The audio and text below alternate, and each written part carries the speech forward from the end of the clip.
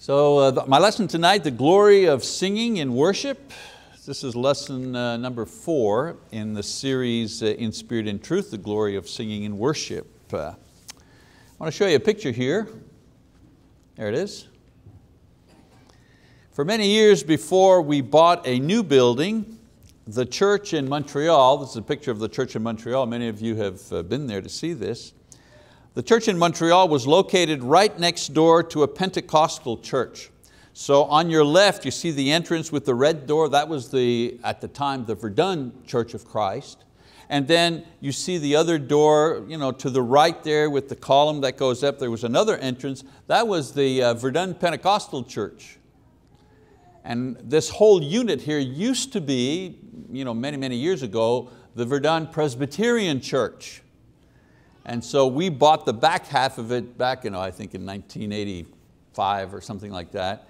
And that other side, the right-hand side there, was empty for many years, and then this Pentecostal group bought it. Now the reason I mention this and I show this picture here is that they had their service at about the same time we had our service on Sunday morning. And we could hear their band playing. Piano, guitar, drums, bass, sometimes horns, whatever. We could hear the band, especially the bass and the drums, through the walls. And so it made us sing louder. What was strange is that at times they would happen to pick a song that we were singing, and it was like they were, anyways, we won't go there. Now their minister, I knew him, his name was Billy English. He was a nice guy, and we used to visit from time to time because we'd see each other on Sundays and that. He even came to the inaugural service for our new building when we moved it to another part of the city, and we invited him, and he was very gracious, and he came to that. Now there are a lot of differences between our respective churches, teachings. They had no Bible class, just one long service. They believed in miraculous gifts, speaking in tongues and prophecy in the modern age, and of course we didn't believe that the Bible taught that. They used all kinds of musical instruments and performers in their public worship. But when Billy and I got together and we talked about church matters, the only thing that piqued his curiosity about us was why we only sang at our worship service. That's the only question he ever had. He understood the rest of it. He understood why we had Bible classes and why we didn't believe in modern miracles. He understood that, but he didn't get why we didn't use instruments. He said that this was the most distinct feature about our group, and it really separated us from the others. He told me, you are different in this way than I've never met any other church group that does what you do as far as music is concerned in the public assembly. So it seems a shame that so many in our brotherhood, I say all of this to say, it seems a shame that so many in our brotherhood are toying with the idea of adding instruments to worship, and in doing so removing one of the most unique features of our identity.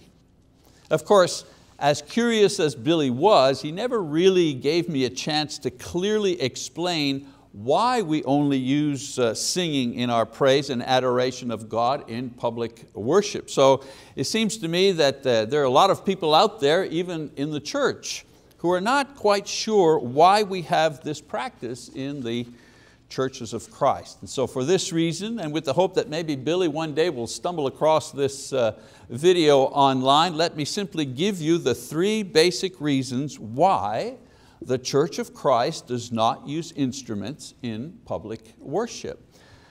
Reason number 1, there is no command in the New Testament to do so. One of the most important elements of faith in God is worship.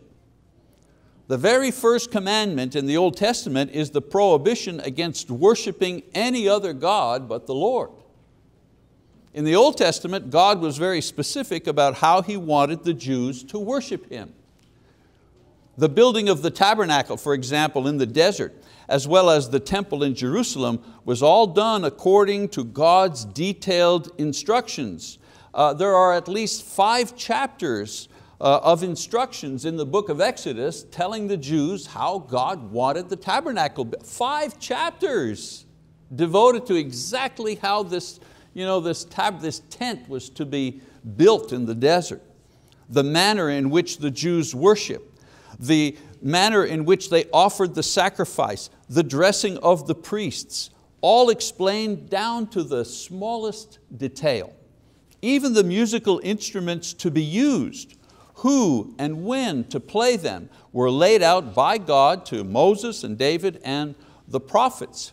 For example, in Numbers, Numbers chapter 10, verse 1 and 2, let me read that. It says, "The Lord spoke further to Moses, saying, make yourself 2 trumpets of silver, of hammered work you shall make them, and you shall use them for summoning the congregation and for having the camps set out." So God here, they're using a musical instrument for a certain purpose, but God specifies which instrument and how it's supposed to be made and when it's supposed to be used.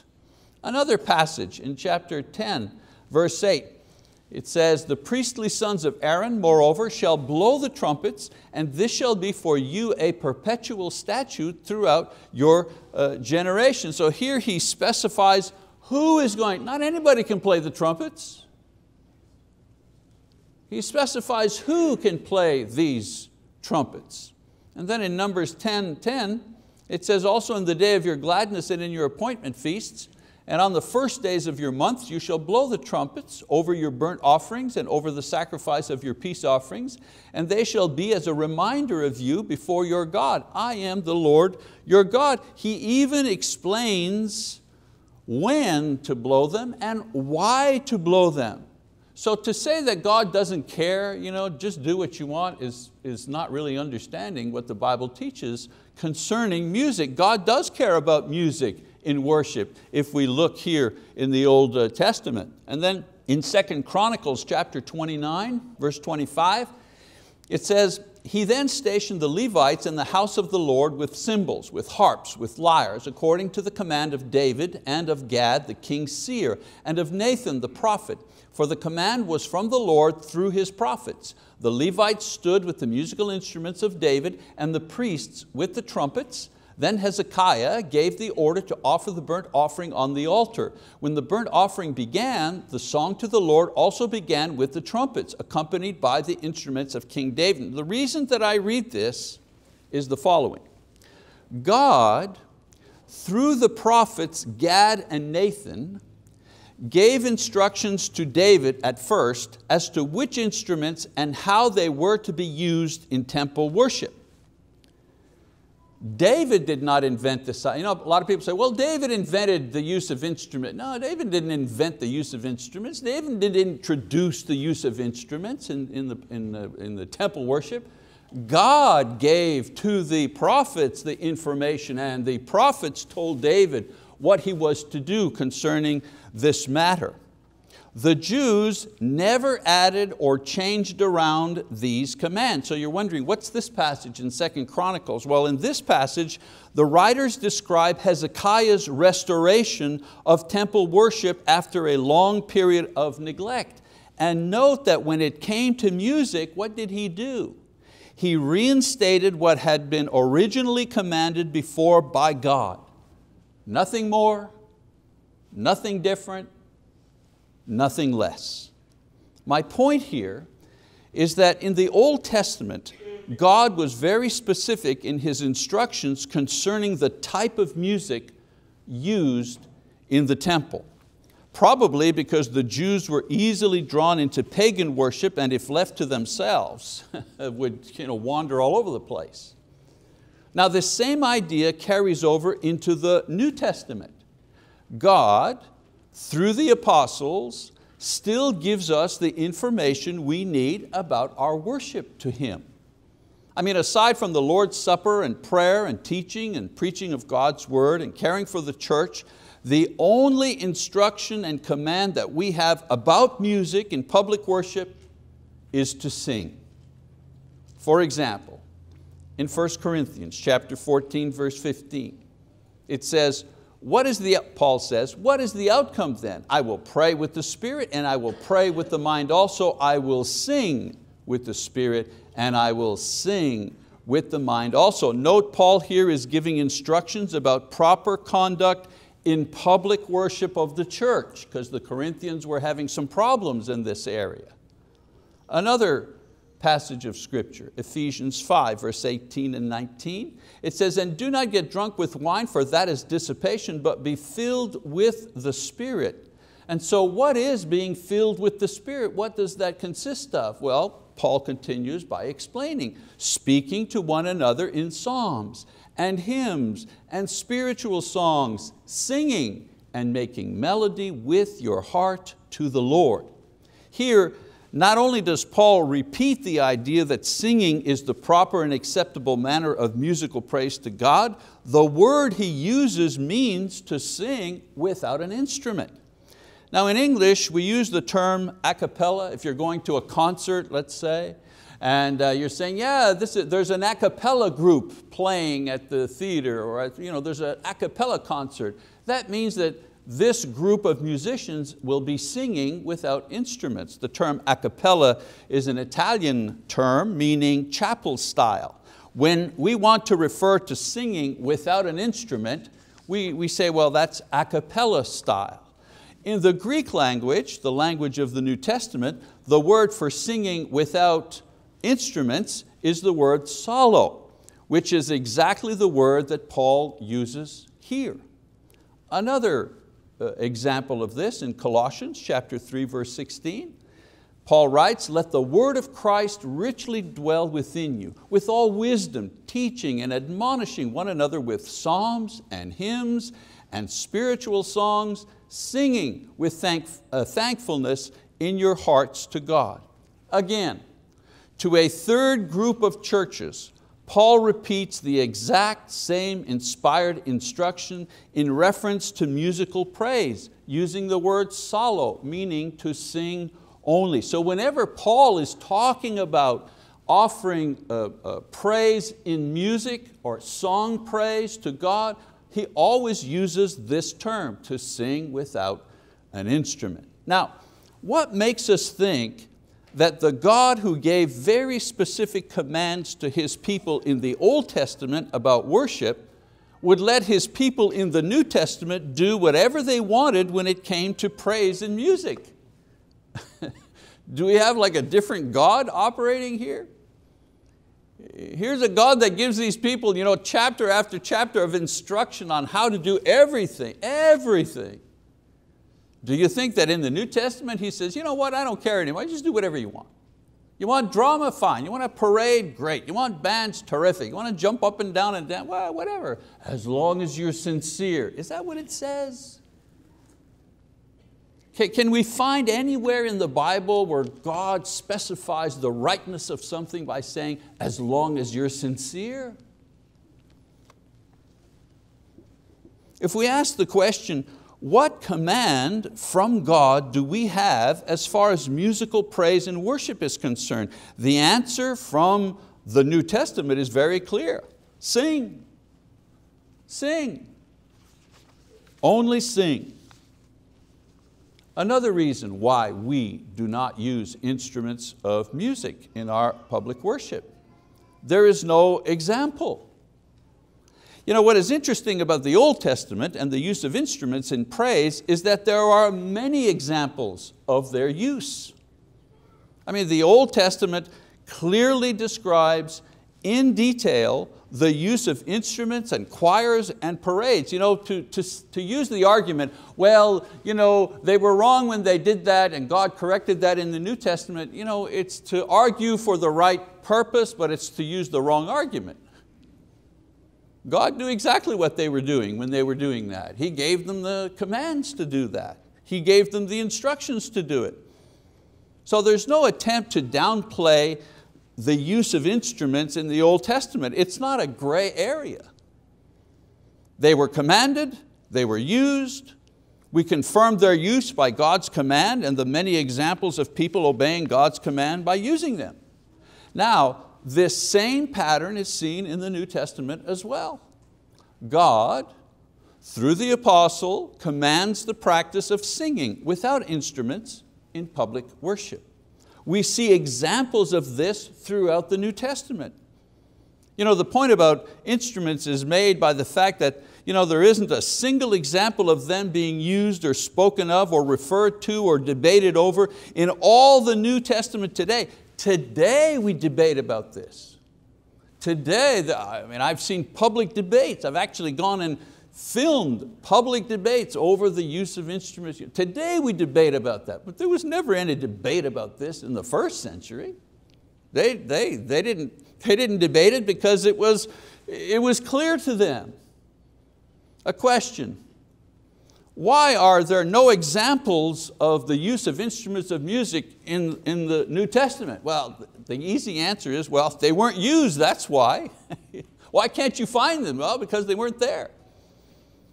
And then the next question is, well, why weren't they there? Well, because the command was to sing. Have you ever wondered why the Greek Orthodox Church, the Greek Orthodox Church, have you ever wondered why they don't use instruments in their worship? Greek Orthodox. Greek Orthodox. They're Greek. They understand the Greek language. When they read the New Testament in the Greek, they understand what it says. And they follow through to this day. So just as the Jews obeyed God's command to use instruments in certain ways in the Old Testament, Christians in the New Testament obeyed God's command to only sing, and the fact that there are no mentions of instruments in the New Testament shows that the early Christians were faithful in this regard. Third reason, the proof of history. Now, one of the major arguments used by folks who use instruments in worship is that, well, the early church didn't use instruments because they worshiped underground and they were in hiding because of the Roman persecution. They had to be quiet. A couple of problems with this argument.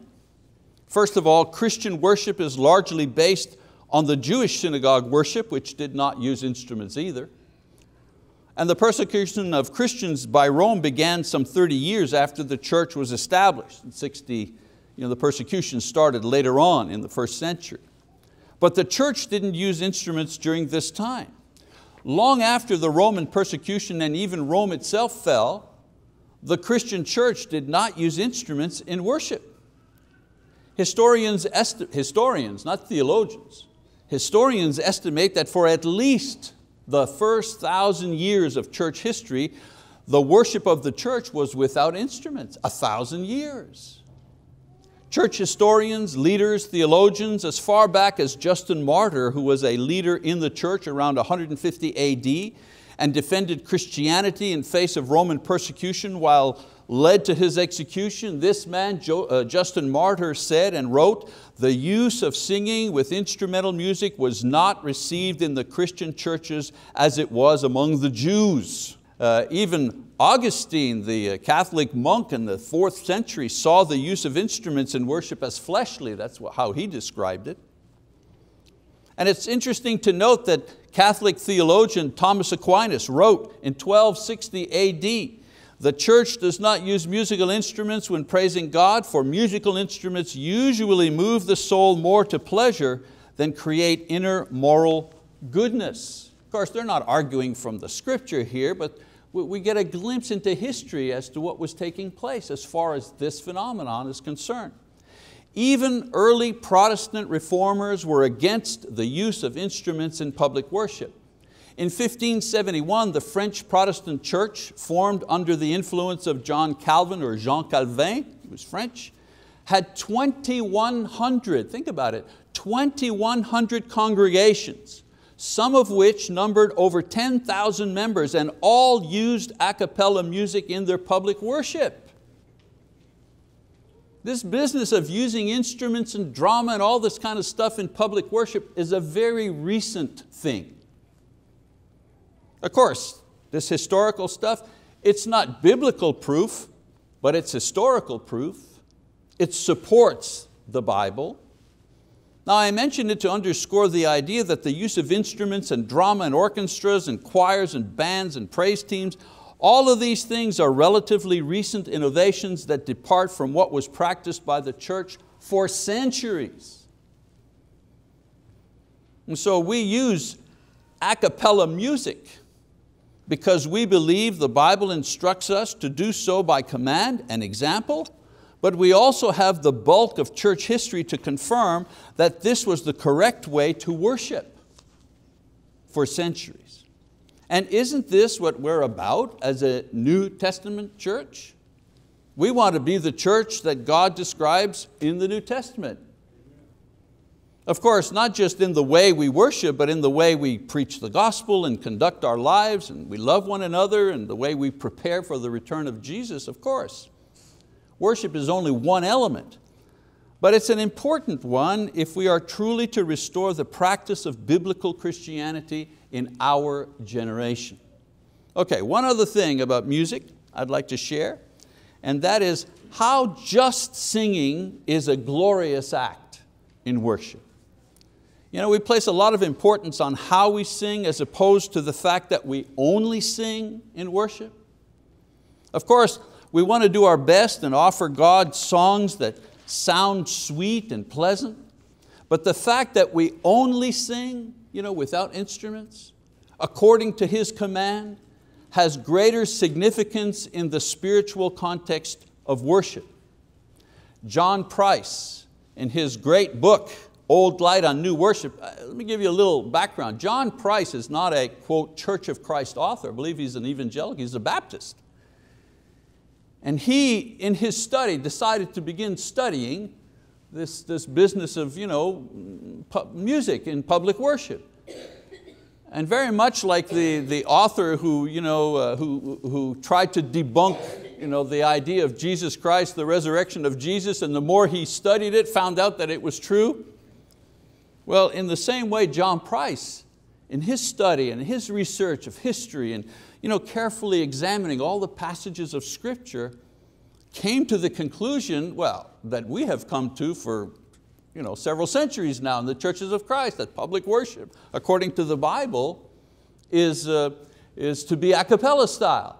And he is one who is kind of admonishing his evangelical people that they should do away with instruments and go back to the Bible and the practice of the Bible. So he has an unusual point of view. Anyways, John Price in his book, Old Light on New Worship, lists several ways which Christ has lifted up the practice of singing in worship as a glorious thing. Jesus has made singing in worship glorious, first of all, by His own example. Jesus anoints singing as a glorious manner to praise God because He Himself sang praises with His apostles in the upper room on the night before He died. In Matthew 26:30, Matthew says that they sang a hymn, as was the custom of the Jews at Passover. The traditional hymn was the Hallel, which comprised of Psalms 113 to 118, either all of those Psalms or several of those Psalms. Hallel, Hebrew word for praise. Before His suffering and death, Jesus sang songs of praise and trust and thanksgiving. It is only fitting that when we worship, we follow the example of our Lord, who exalts this practice by doing it Himself.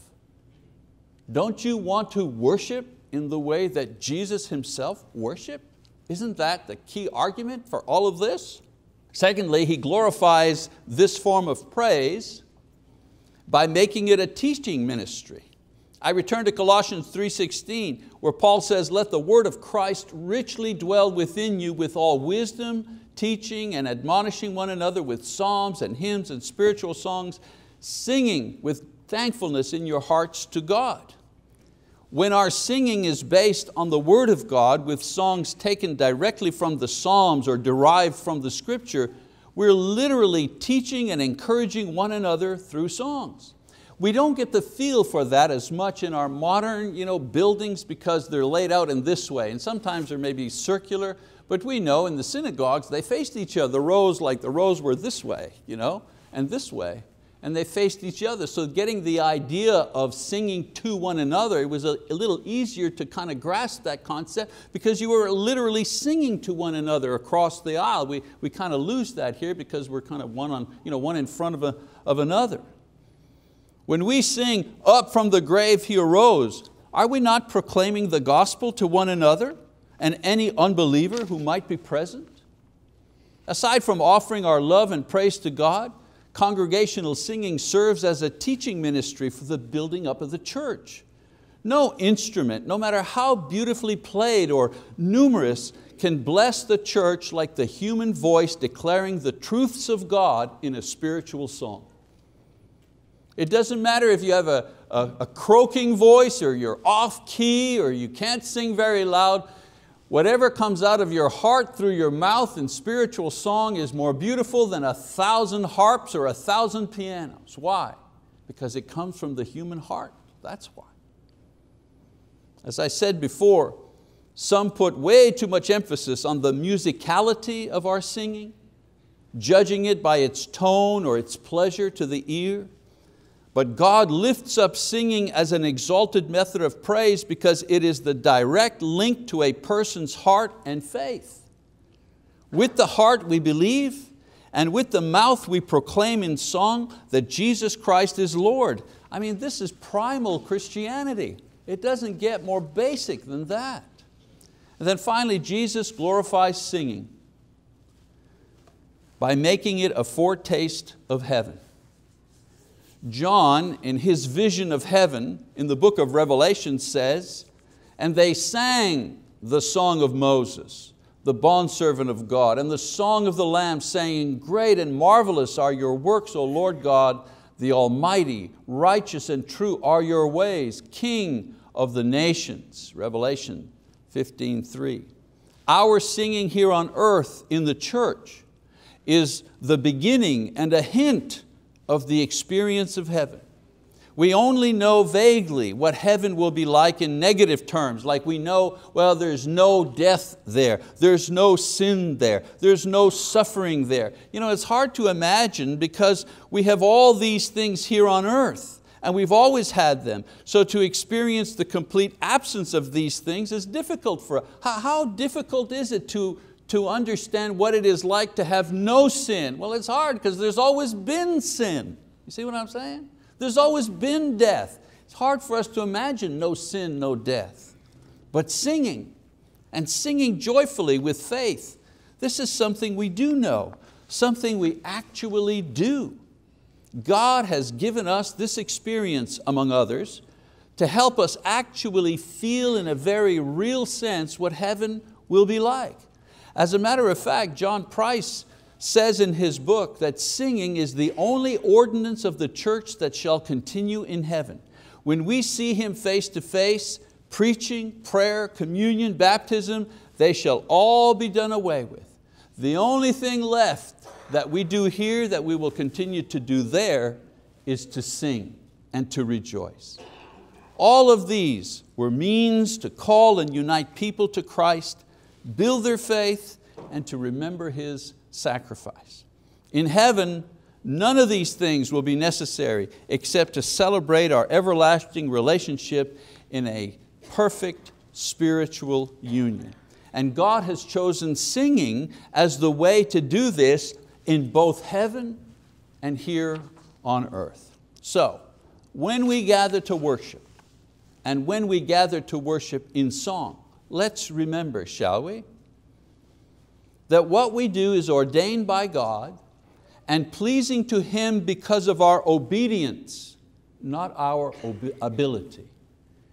God is pleased because we obey Him in this thing, not because we have perfect pitch, or we have a lovely alto voice or soprano voice. That's wonderful, that's a gift from God.